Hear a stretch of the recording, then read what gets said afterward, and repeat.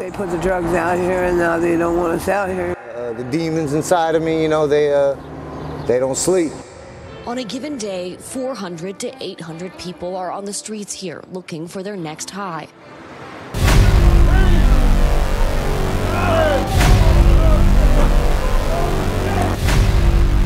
Like, I know they're trying to clean it up right now, but I don't know where they expect everyone to go. Kensington, Philadelphia used to be a lively place, but now it's known for drugs. In this documentary, I talked to people from the area to show what life is really like there. Get ready to see the tough truth about Kensington, the biggest outdoor drug market on the East Coast. How do you end up in Kensington? Someone introduced me to it 10 years ago. I'm an addict. Right now I'm homeless. We had to move out of my the mother-in-law's house. I just kept running away from everything, problems. When I didn't have problems, when I was happy, sad, when I was nothing, I just came down here. I got discharged from Jefferson Torresdale Hospital. They wouldn't provide transport back to my home city. So they more or less just said, we wish you the best of luck and good luck to you. What brought you down here? Family. Your family live out here? Yeah, I got 2 sisters here out of 9. Got 9 sisters, 2 of them live in Philly, but I got stuck with the drugs, man. What was it like for you in Kensington growing up out here? I ran the streets since I was a buck. Fucking niggas running wild, getting that chicken, getting high.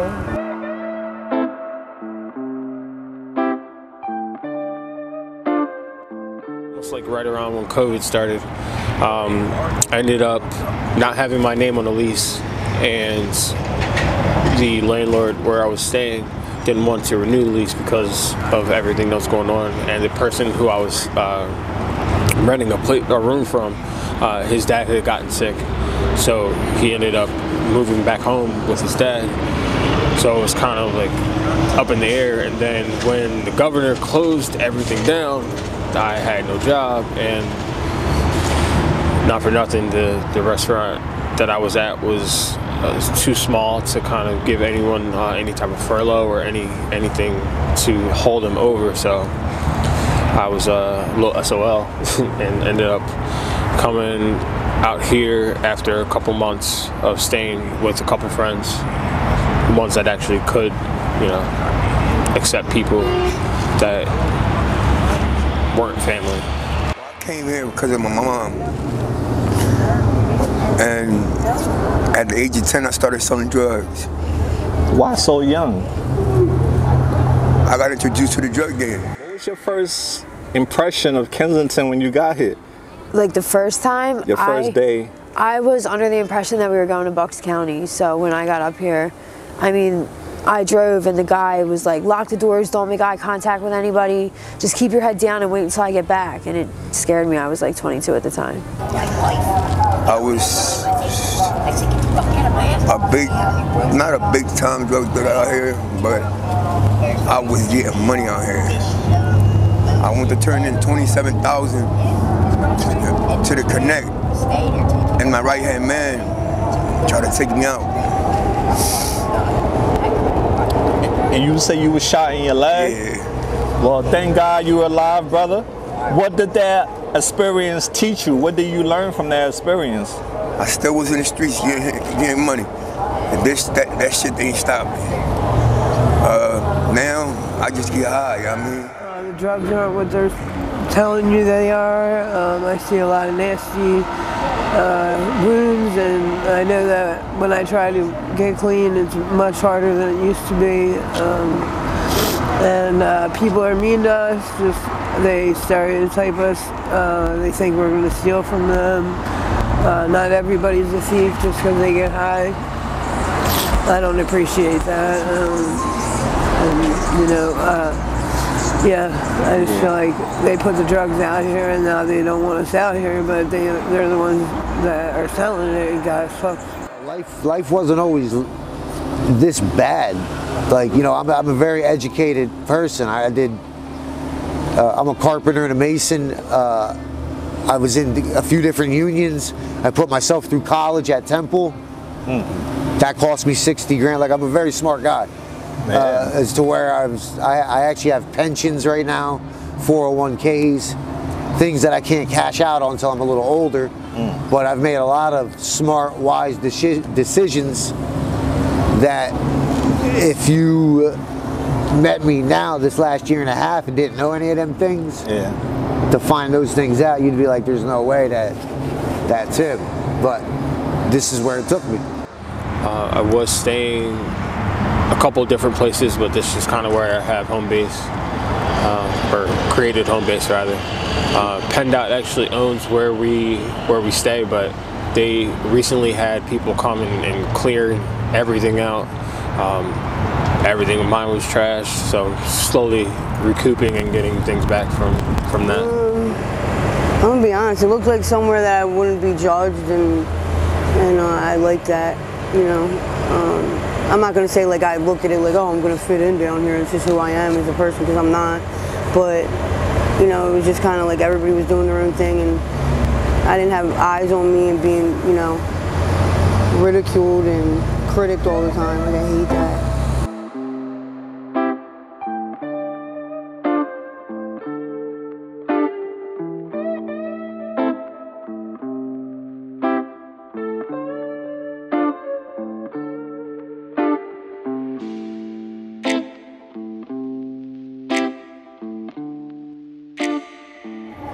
Well, we're with me and my girlfriend right now are homeless.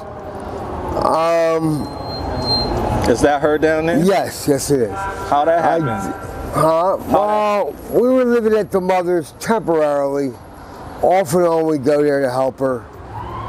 And she got sick, she had a stroke last week.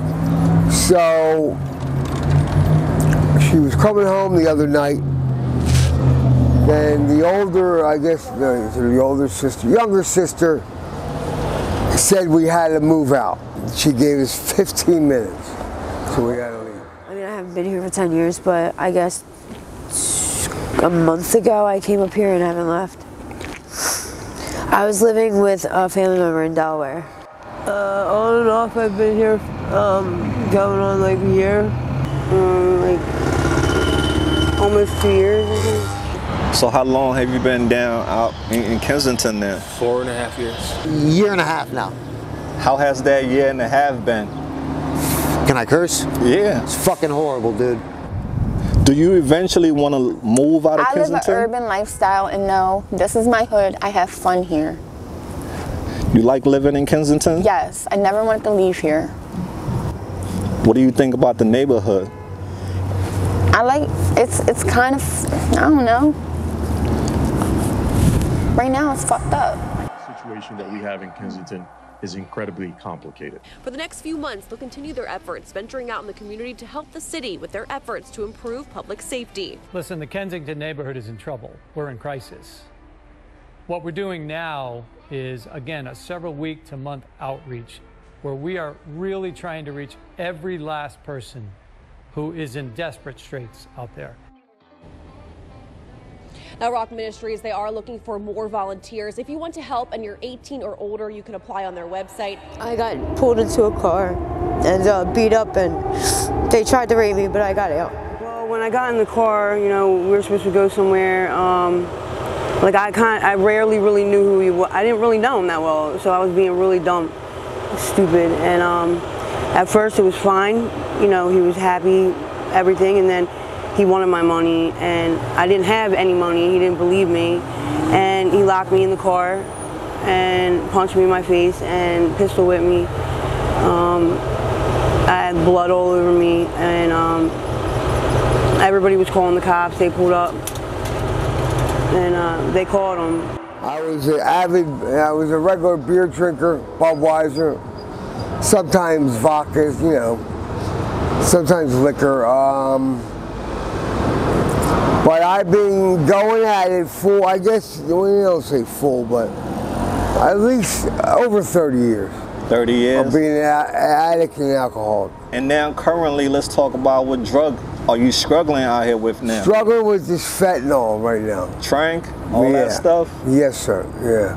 And how were you introduced to the trank? Well, it was heroin back in the day, but right. A friend of mine just gave it to me. I mean, we just bought it and then tried it. What made you decide to try it? Peer pressure, I guess. I mean, you know. The only drug I did was is ice, methamphetamine. Okay. It started out as something that was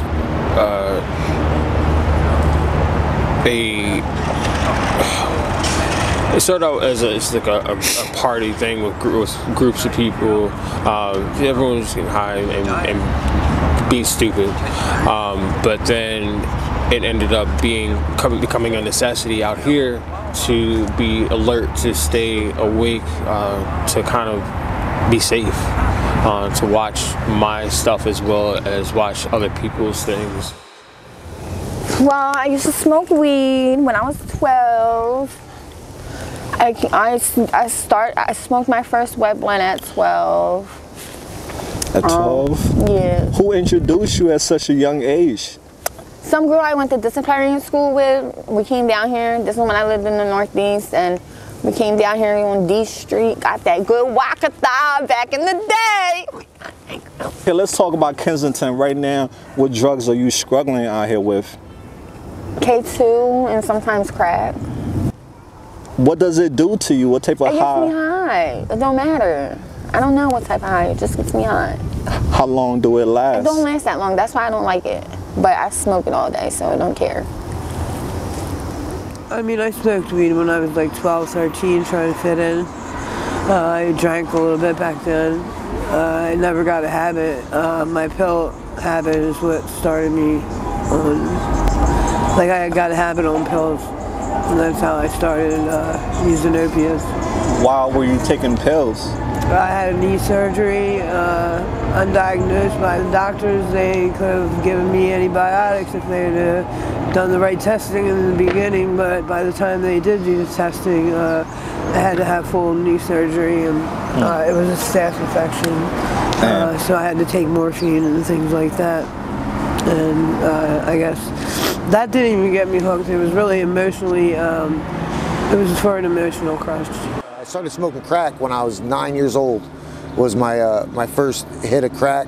Who introduced you at such a young age? My dad. He smoked crack with you? He gave you the pipe and taught you how to smoke it? I was doing some chores. Like I said, I'm the oldest son, so I had a lot of responsibility throughout the years as you know, other siblings came into the world. A lot got put on me because of my dad being the way he was. You know, he was a good guy, but he wasn't too much of a help family-wise. He's a good father, good husband, all that, but good dad, but not a very good role model, obviously.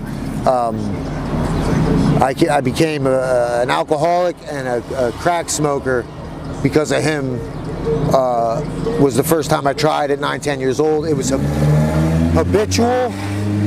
By habitual, I mean, you know, I was an addict. By the time I was 14, 15, and I'd say by about 17, 18, just full-blown addiction. Completely took over my life. A lot has happened between, you know, that very first hit of, you know, cocaine and being an alcoholic till now, 36. I struggle with cocaine and fentanyl and trank. Tell us, what's the difference between those two drugs? Well, I love putting it together. I speedball. I like speedballing. It makes me feel good. It takes the stress off. Friends. Ones that I thought were friends, actually. Yeah, they introduced me to the little weed, then I went to the powder, then I went to the hard, then eventually I had to start doing the dope, and that's what I've been stuck on now.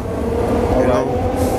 How did your family react when they found out you was using drugs? Oh, they was pissed. They was really pissed, man. They actually turned their backs on me, you know. that kind of hurt it because I needed the moral support to get off of it, you know? I really wanted to get off of it, but they all turned their backs on me. Have you tried getting off of it on your own? I have, but I actually relapsed and ended up right back on where I first started. What made you relapse? Missing my kids, to be honest. Me and the mother, you know, we separated, and due to my drinking problem, I was an alcoholic. Thank God I haven't drank in 4 years. But yeah, it was my fault, you know. I blame myself for that. But yeah, that's what made me relapse. What drugs are you currently struggling out here with? Crack and fentanyl. All right. Can you tell us the biggest difference between those two drugs? Fentanyl is a downer and crack's an upper. So fentanyl, you're like falling asleep, and crack, you're like, I don't know how else to put it, like skitzing and like running around and your eyes are bulging out. And right. Fentanyl, you get physically addicted. Physically, and you go through withdrawal. Yeah. Not having it. Yeah. How much do you spend on your drug habit every day, would you say, average? 100 to 200. And what do you do for work? I don't work. I do things like illegally to get money. I saw you walking. Where was you heading off to? Trying to sell this pussy. I mean, you keeping it real. I respect your honesty. Can't you find another job to do besides putting yourself at risk? I don't put myself at risk. I fuck for money, and it's a quick fuck, no feelings attached, and I get that chicken. So how many guys would you say you spend time with every day? I don't spend time with them. They're in the pussy for 2-5 minutes and they're out, and I get the chicken and I leave. The only way I get money out here is I go in the train station and I swipe people in for $2. Okay. What happened to your dad? My dad is a deadbeat. All right. My dad left me at the age of 1. You never saw him since then? No, I used to go to Puerto Rico and see him and all of that. Okay. But he never paid attention to me like that, you know what I mean? So, it took my stepdad, my stepdad was the one taking care of me. I actually scrap I do DoorDash when my bike doesn't get stolen. And I was working and doing odd jobs with somebody, but he ended up kind of just using my time and my skill as something that wasn't valuable to him. Like, my time is valuable to me. I thought it was valuable to him, but it clearly wasn't. Never paid me for the amount of work I did. Not for nothing. I was kind of thinking that was happening anyway, just with the way that he was kind of maneuvering and trying to pay me with drugs instead of money. I was like, that's just not how this works, bro. Yeah. Like, I'm not one of I'm not a fiend. I don't need it like that. Well, I mean, I do my little mechanic, you know. I change rotors and brake pads and all that, oil changes, and you know, I do whatever I can, you know, whatever I can get my hands on, you know. Yeah. Clean yards, front of the houses, stuff like that. What are some hustles that people have out here to make money? A lot of people boost, like steal from stores and sell it down here. A lot of people sell their food stamps, get on Suboxone and sell it. Girls and guys like sell their bodies down here. A lot of people just steal from each other. Nobody works. People sell drugs. All the do's and don'ts for those who don't know about Kensington, the do's and don'ts. What can you tell them? Mind your business. Mind your business. Mind your business. Yeah, pretty much. Facts, right? Yeah, that's pretty much, you'll be alright if you do that. And yeah, I mean, I say to myself, people are not out here to be your friends. It is not a place to make friends. They're gonna screw you the fuck over. So I learned that the hard way. I was really naive when I first came down here. If you're using drugs, you know, mind your fucking business. If you don't know them, they don't know you. Really ain't got no business fucking even trying to bother. People will play you out here. You will get played. You'll get hurt. You'll get stabbed. You'll get shot. You'll get beaten. You will have your shit stolen from your best friend. So you have better luck out here trusting a complete fucking stranger. And by that, like, I mean that with love. Like, you will get more love, respect, loyalty, and trustworthiness out of someone you don't fucking know and never met in your life than you ever will from someone you think is your best friend, because they will play you till you're blue in the face and just use and abuse. That's what people do out here. Don't come out here and there's no do. Don't come out here. There's even the children are vicious. I've seen them beat up on old women and rob them. I mean, I think that the people that aren't addicts are more vicious than the people that are addicts. We get attacked and robbed. I see the people on the blocks robbing their own customers. So it's really bad out here right now. It didn't used to be like that. Do you like living out here? Fuck no, dude. This is horrible. I sleep on the ground at night. Obviously, we know what time of year it is. It's so ungodly cold sleeping on the concrete at night. I see the young folks down here on the Ave. They shoot up, but they have, because of the, I guess the drug, it eats their skin. And it just looks terrible, and they're shooting up inside the wound. So it's just, then I see a couple occasional deaths. Man. Yeah. So, yeah, it's. What are the do's and don'ts about Kensington? If somebody want to come out here, what would you tell them what to do and what not to do? The do's, I would just stay away. I mean, it's no good. It's not gonna get you anywhere. And the don'ts, just say no. I mean, your life is better off being sober. And I'm trying to get there, and I think I will get there finally. Have you ever been able to stop your addiction? Yeah, I've been to rehab before, and I stopped for a little bit. Well, congrats, girl. That takes a lot. Thank you. What was the longest clean time you had? 6 months. That's amazing. How did you do it? It was so long ago. I think I was just scared. It was after my first time being homeless down here, and I was just scared. Do you get help from the government? Well, like welfare? Yeah. I get food stamps and I have Medicaid. How much do you get every month in food stamps? $291. My food stamps. I sell the food stamps sometimes.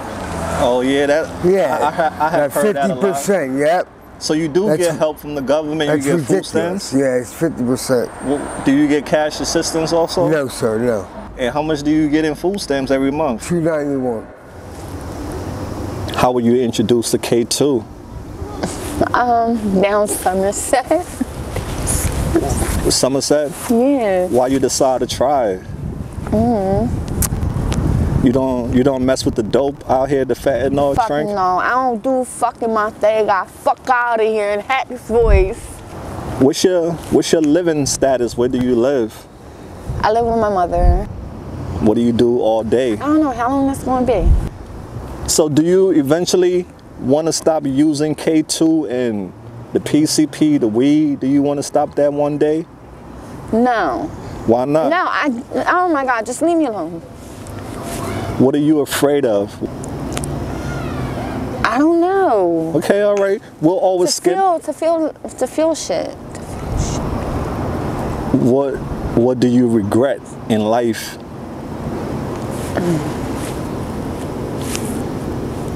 You don't have any regrets? What all have you lost due to your addiction? What all have you lost? I don't know. When you look at yourself in the mirror, what do you see? I'm not ugly. If your friends or your family see this video, what message would you like to send to them? Get off my dick, my dick, my dick. What do you love most about yourself? I love my pussy.